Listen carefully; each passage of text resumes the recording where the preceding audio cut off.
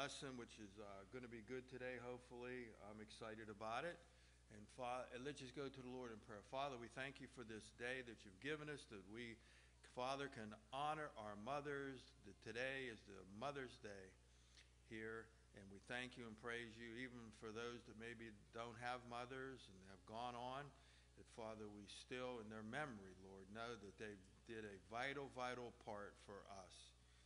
We thank you and praise you for that. And we thank you for also giving us the Heavenly Father. In Jesus' name, amen. We are studying in Matthew. We're going to be looking at the very end of chapter 14. It's only a couple verses, but here it again, we can spend almost, I can understand when the disciples said that the books could not contain all of what Jesus did.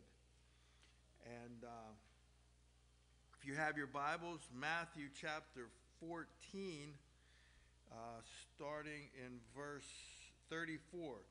So it's 34, 35, and 36. Remember how we were talking about how Jesus fed the 5,000, which was just the men, and then he sent the disciples over the Sea of Galilee and says, go there, and he went up to the mountains, and then all the talk, he walked on the water, and we went into all of that. And here at the very end here, Matthew is finishing up in his gospel. It says, and when they were gone over, they came unto the land of Gennesaret. And when the men of that place had knowledge of him, now that was Jesus and his disciples, that when they landed and people saw that it was Jesus, they got all excited. And it says that they sent out into all of the country around about and brought unto him all that were diseased, and besought him that they may only touch the hem of his garment, and as many as touched were made perfectly whole. Wow. I think that's pretty impressive. They saw Jesus coming over, and obviously they must have heard about him. His fame preceded him, and when he landed there, they sent out all, and they brought everybody in the whole area there that was there that were sick, and it says in my Bible, they were made perfectly whole. Wow. I think that's a great thing. So, we can see that people recognized Jesus, brought him all those that were ill. And Jesus, they said that, begged him, if we could just touch the hem of his garment, you don't have to lay hands on us or anything like that. So we're kind of trying to understand what that all means. I mean, just touch his garment. So, the garment of a Jew long been symbolic of the covenant and the commandments of God. That's Numbers 15. Now, as we see this, we're going to learn some things here, that it was something very symbolic and understanding. If we can turn to our Bibles, in Numbers chapter 15, Numbers chapter 15, 37 through 41.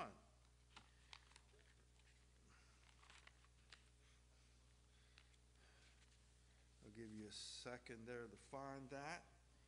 Numbers 15, verses 37 and 41. We're going to talk about this hem of his garment, which we've already heard some of this in the time past with the woman with the issue of blood and some other places. So what is this garment they're talking about here? We can just touch the hem of his garment. So in verse 1537, it says here in Numbers, it says, the Lord spake unto Moses, saying, so this is God directly speaking to Moses, and he is saying that speak unto the children of Israel, and bid them that they make them fringes in the borders of their garments throughout their generation, and that they put upon them the fringe of the border in a ribband of blue. He's telling them really what to do. It's kind of, well, this is all symbolic, obviously, because we know as we read the scriptures, there's a lot of symbolism there, a lot of understanding. Now, this is in Numbers. Now, as we go fast forward, we can see that Jesus was wearing these sort of symbolic clothing, what God is commanding Moses to tell the people to do. And it says in 39, and it shall come unto you for a fringe, that ye may look upon it, and remember all the commandments of the Lord, and do them, and that ye shall seek not after your own heart and your own eyes, but after ye use, wow, this is pretty heavy here. This is the Lord speaking. He goes, that you would seek not after your own heart or your own eyes, but after which you used to go. Now, my Bible says a whoring. What does your Bible say there? What does it say?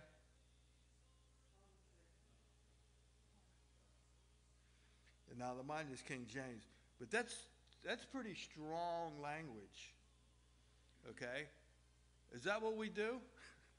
As human beings, without the Lord? We just sort of go our own way. We're sort of like a mad dog, you know. We have no conscience so many times without the regeneration of what God does in our life. We just sort of just do what people do. The pagans do. So the Lord is very strong in his language here. That you remember all of my commandments and be holy unto God. Well, he's telling us that we're supposed to remember. So these fringes, which I'm going to show you some examples, they are to remind us the commandments of God. They're going to be before us. Okay, every time we see them, that's what the Lord says to do, says to obey it. It's his holiness. In verse 41, I am the Lord your God, which brought you out of the land of Egypt. He's going to remind them, I am the Lord your God, that brought you out of the land of Egypt to be your God. I am the Lord your God. To be your God. I am the Lord your God. Wow. How can we argue about that? We belong to God. Here, and we read the other night in Psalms 100, Psalms 100 is not that long, but in verse 3, it said, the Lord is God, and we are his people. He has made us. We belong to him.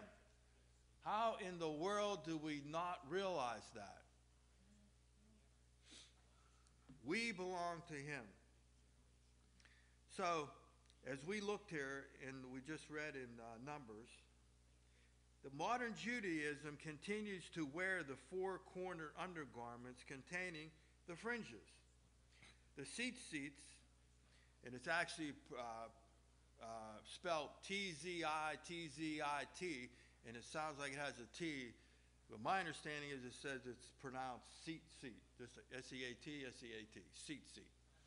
Okay, and so what this symbolizes, as we already is read in Numbers, that these are the commandments of God, that we would look upon them and see that these are the commandments of God. It's a symbolism, and which represents 613 commandments of the Torah that Moses gave us. I know there's the 10 commandments, yes. The 613 was sort of a breaking down of the 10 commandments. and we talked about building fences, and even the Pharisees and the Jewish, the lawgivers at that time. It wasn't what God wanted, but what the people did is that they would make so many different laws that it was basically impossible to keep. And so we have to understand that these are for our good, but sometimes even Jesus talked about them. Remember, he said, oh, well, your disciples, you guys don't wash your hands. Well, it wasn't that they washed their hands. They just didn't ceremonial wash their hands in a specific manner, okay? So it was like, oh, my gosh, their heads were exploding. But it wasn't that they didn't do certain things. They just didn't do certain things the way they saw it, okay? So as we look at these, we can also see, and we're going to delve into that we are reminded in the Matthew's account that Yeshua followed all the commandments. I think I can pretty much say that's true. Okay, he was the embodiment of the commandments. He was the Son of God. He came as a representation of the Father. He says, I don't do anything unless the Father tells me to do it. Isn't that nice? What do we do as human beings? Boom, we go out and do whatever we want to do. So we're certainly not following Jesus' path, which we should. Okay? So, and Jesus, during that time, he looked very much like his Torah-observant contemporaries. He went to the synagogue, taught in the synagogue, the Pharisees, and spoke, and we can see that he was just like everybody else in his day. Now, as a symbolism of their faith in God, it was quite appropriate for very symbolic that the crowd sought to touch the outer fringes of his garment. Now, we read that and we sort of just take a surface understanding. The fringe of his garment, okay, so Jesus had a garment, just touch it, and hopefully, they have the faith in God. But it was much more than that. Much, much more than that. So by touching the garment, by so doing, the multitude was affirming their belief in Yeshua as a teacher sent from God, and indeed the promised Messiah. Wow. That he was indeed. Not surprisingly, all who touched the Tzitzit were completely healed, as we read at the end of chapter 14. Now, the fulfillment of the promise from Malachi 4:2. Now we can turn to Malachi. It's the last book in the Old Testament. It's only like 4 chapters long. Malachi, and we will look at that and see what that means. Did everybody find it yet? I've got it marked and I can't find it. Here we go. So, we can see the Malachi, we're using very prophetic words to talk about the Messiah. And in verse 2 of chapter 4, it says, "But unto you that fear my name shall the Son of the righteousness arise," which would have been talking about the Messiah, Jesus. "The Son of righteousness arise with healing in his wings, and ye shall go forth and grow as calves of the stall." Healing in his wings. What is that? Like a bird, wings? What does that mean? Well, actually, that is a Hebrew word for another. The wings is substituting in our English is the wings. Let me see, I have it written here so I don't. It's part of the prayer shawl, the tallit. The tallit is the prayer shawl. This is what you can. It's a prayer shawl, see? Now, Jesus would probably have one of these. In fact, some of them, probably the one that he wore as well, which you can get them. Obviously, it's a lot of history here of thousands of years. And this would be, you'd actually have a hole cut here, and you would wear this. It would be like one piece, and he would have, and David, yeah, I guess when you pray, you put it on your head like this. And they would pray, okay? Now, the four corners, talking about the wings would be in the corner of here. See, in each corner? And there would be, this is the tassel that would be on the corners. There'd be four of them. Now, modern, even men today, the Jewish sect, or if you wanted to be Christians that believe in Yeshua, you can attach them to your belt buckles, your belt loops. So you can put two on this side, two on this side. Now you're going to say, well, isn't that nice? What does that mean? Okay? Huh? This is a tassel. Yes, a tassel. Let me go on and go with this. So, what's that? These are the tzitzits, which is another name for tassel. Yes, I'm going to explain that one. So we have the prayer shawl, or they called it in Hebrew. It's a tallit. Okay, it's Tallit, tallit. Okay? Now, you can buy these on Amazon and a bunch. You can buy different sizes. They're made in Israel. Some, I guess, a lot of them are. And these can be different sizes as well. But here again, the symbolism and what this means. The people said when Jesus was wearing his tallit with the fringe, all we have to do is touch the hem of his garment, touch his tzitzits, because this symbolizing God's righteousness and power. That's what this meant. Now, and it represented the 613 commandments of the Lord. Of course, there's 4 of these. This thing is to have 8 strands of white thread, okay? And it also has a strand of blue thread. Did you know that, David?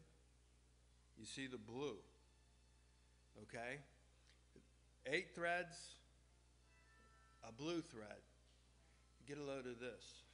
It's supposed to have 5 knots. 1, 2, 3, 4. I'm not sure why it's not have 5. It's supposed to have 5. 5. That's a symbolic. 1, 2, 3, 4. And you have 4 between the knots. Probably, I guess if you would say that's a knot there. Okay?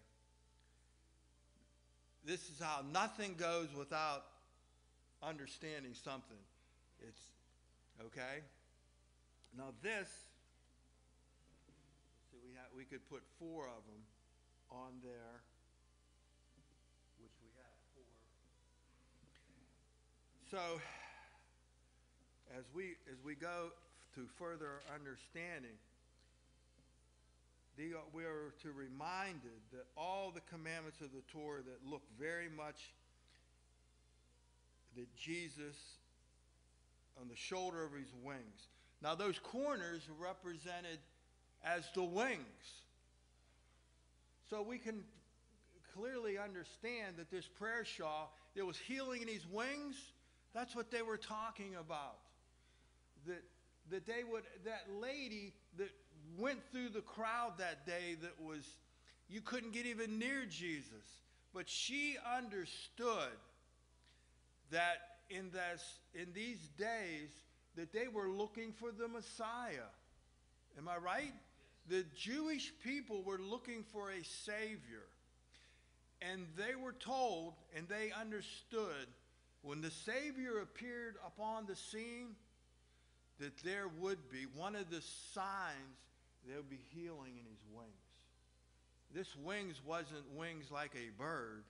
The wings was on his tallit. Okay? And this tallit, there was power in that. And this lady crawled on her hands and knees, the way the story goes, and she said, if I can just touch the hem of his garment, which was really, if I could just touch his tzitzit, I will be made whole. That's exactly what happened. And it's exactly what happened in Matthew's account here at the end of chapter 14.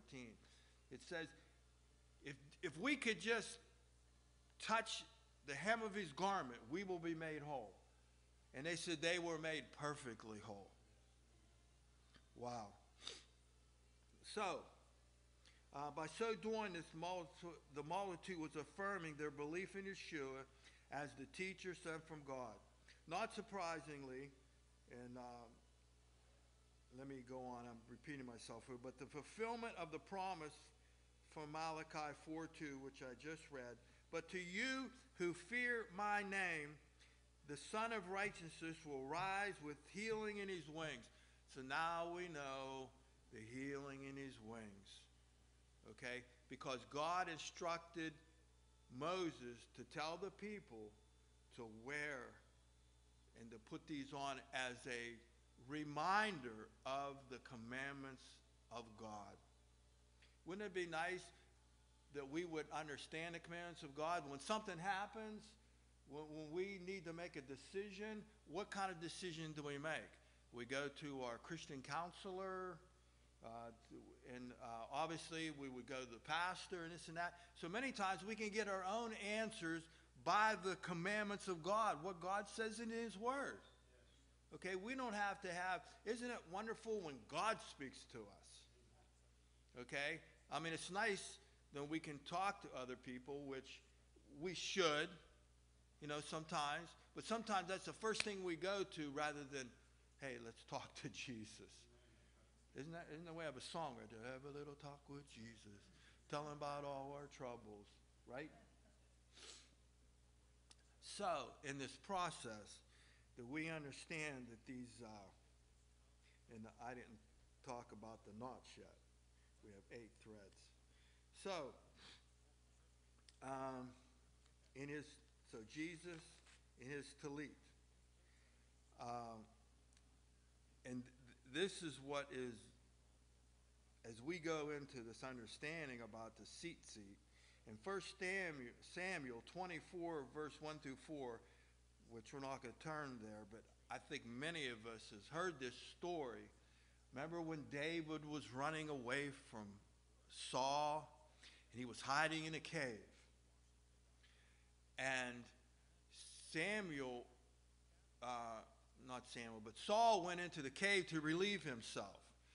And David was in the cave. Now, David could have very easily killed Saul right there. In fact, Samuel tells us in his book that he takes his knife and cuts his tallit off.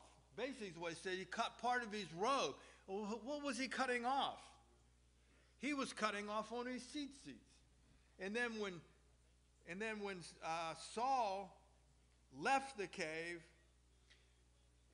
and David came out and says, "Look here, Saul, look what I cut off of you. You didn't even know I was in here." And basically, David was saying, God is cutting off your power. Your power is no more. Well, you talk about a symbolism. Yeah. It's God's authority and protection. He's taking away from Saul your authority of your kingship. And it wasn't very shortly after that. It was King David was installed as king after Saul committed suicide. So as we can see here in Matthew again, in 23, 1 through 7, it says that Jesus talked about this as well.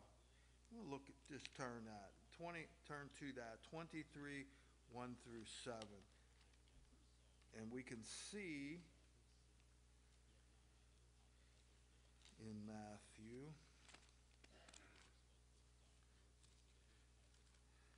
and Jesus is speaking about this.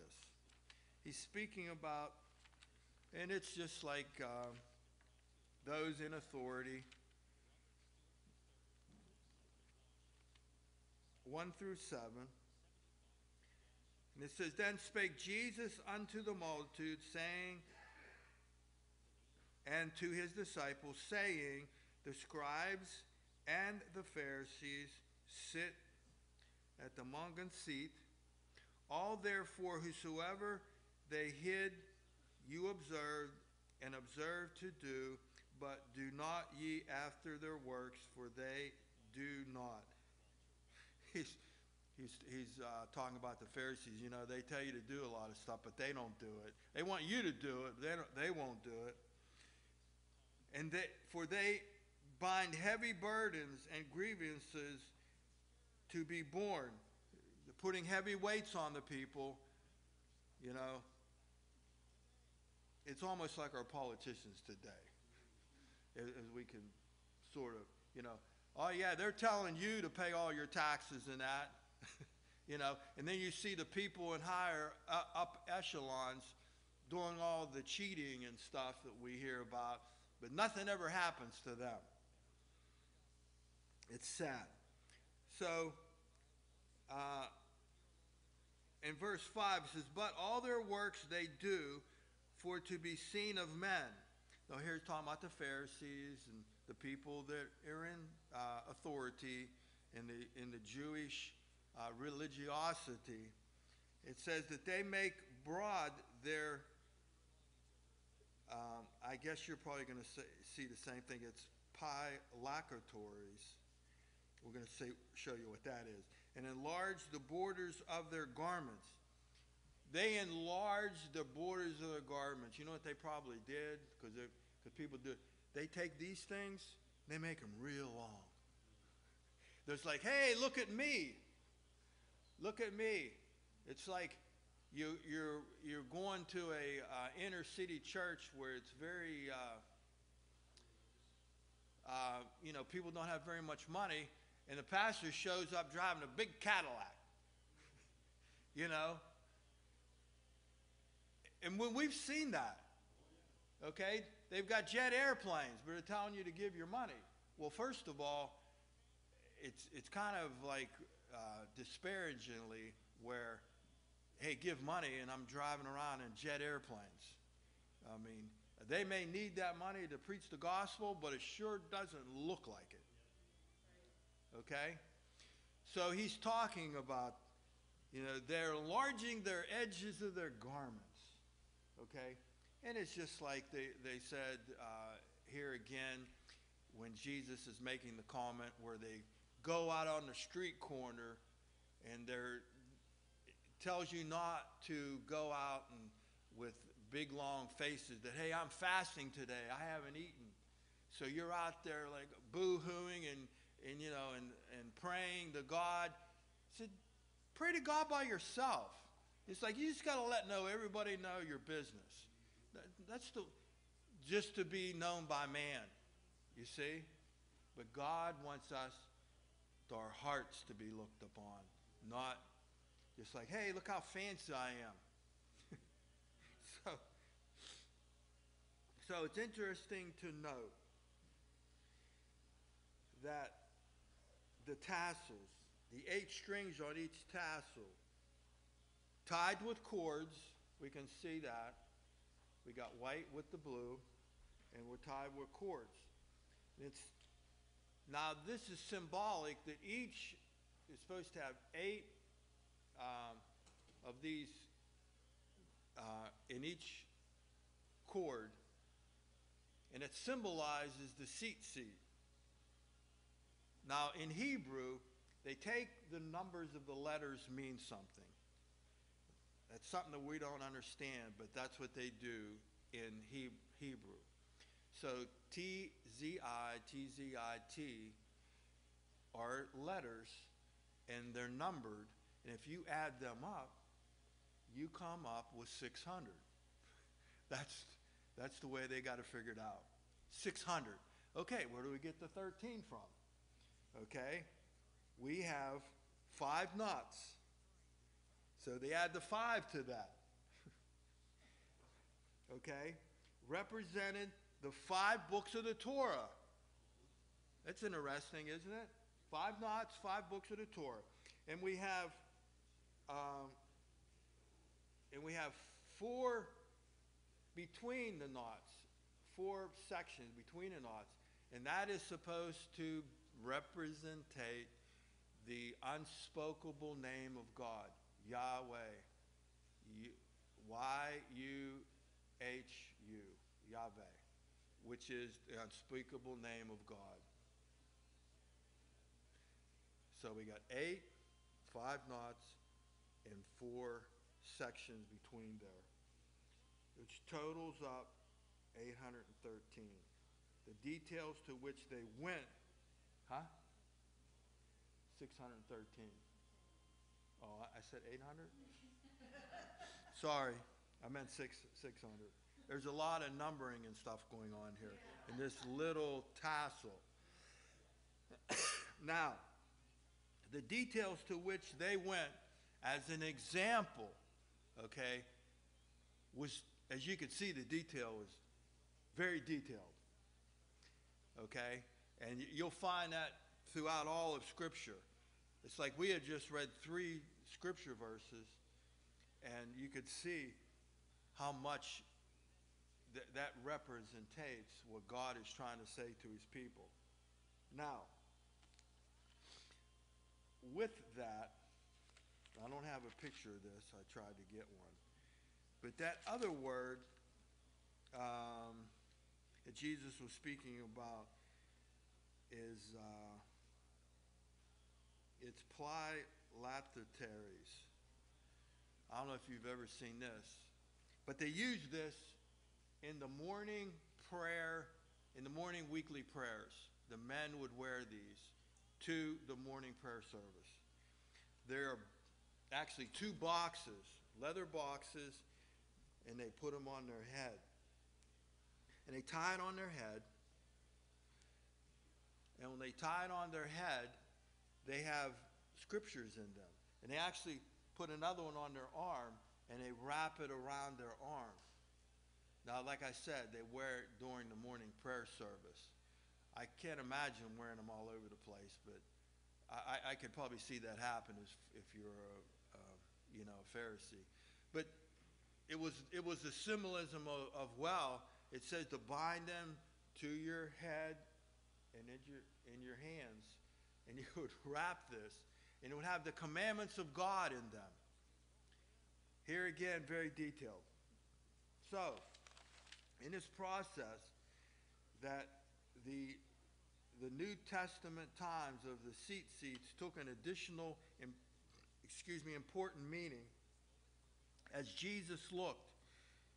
As the Jews looked for the Messiah, clues of the coming one. They're looking for a Messiah. In Zechariah 8, and we won't turn to that, they prophesied that the Jews would take hold of the hem of the Messiah's robe because God was with him. So when we see this lady and we read about this lady going and touching the hem of the garment, that just wasn't some random act. She understood the hem of the garment was the part that they needed to touch.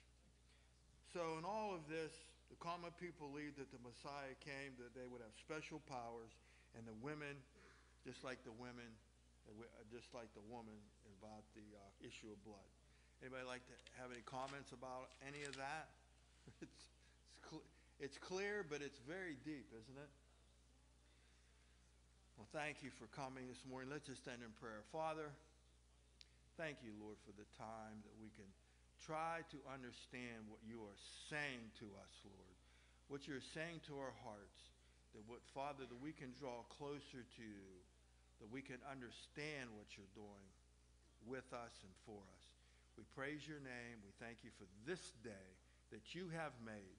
Let us rejoice and be glad in it. Amen.